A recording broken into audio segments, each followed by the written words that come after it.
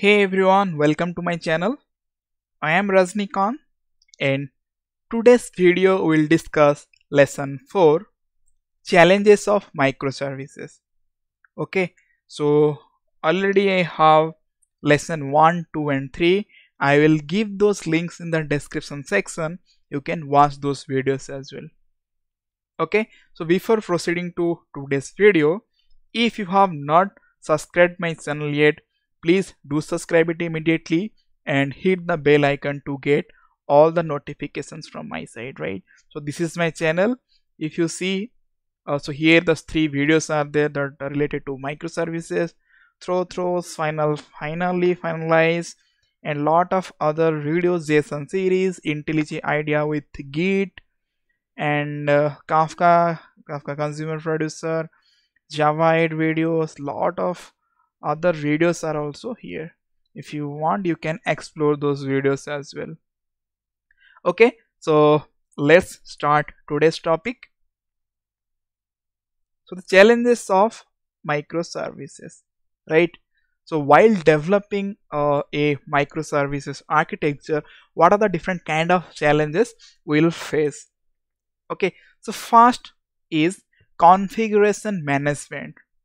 Okay, for example, if you'll see here, microservices 1, microservices 2, and we do have 3 microservices 3, and in each microservices different configurations will be there, right? In properties file, different configurations will be there, and multiple configurations will be the for each microservices. Environment specific, suppose for dev different configuration, for QA different configuration, for prod again different configurations. For each microservices different configurations will be there for each environment specific things. Okay, so for example, if you have multiple microservices for say 20 microservices, okay, so how difficult it to manage those configurations. If you want to change something, go to that microservices and change those properties or change those configurations, right? So it's pretty difficult. If you have a bunch of microservices, to manage those configurations, it's very difficult. Okay, then coming into next, scaling and distributing that load. For example, here 3 microservices are there. In microservices 2, we are getting lots of requests. Okay, so you want to scale that microservices M2. For this M2 service, we want to scale up that one. So we will deploy these microservices in multiple nodes or multiple multiple Tomcat instances, that one, right? So these microservices have multiple instances, or we have scaling that microservices. So that time, if you are calling from M1 microservices M1 to M2, so that time how it will load balance, so which instance it will call, right? So that is again a problem or challenges, right? That is again a challenge, how you will call from microservices M1 to M2, because M2 have lots of instances, again some load balancing, how will balance that load, right? Again that is a problem. Then coming into problem 3 is a visibility, right? So lot of microservices are there and they have deployed, so how to monitor those microservices, if something is up or down, how to monitor that one.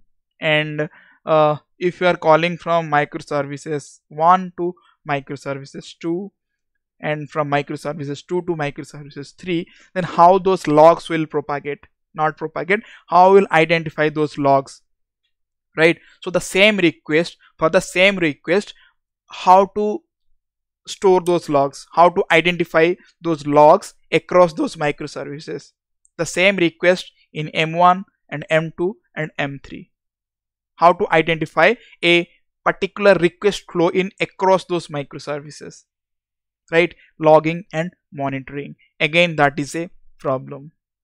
right? Next, coming into fourth one, it's fault tolerance.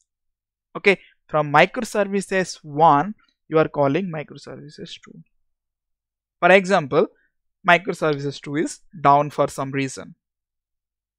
Okay, then how will handle that one, right? How will handle that fault tolerance, right? So it should not propagate that errors completely backward, right? So how will handle that one?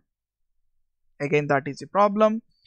Then implementing inter-process communication based on either messaging or RPC, right? So if you are calling from M1 to M2, so how or what are the different approaches we need to call from one microservices to another microservices?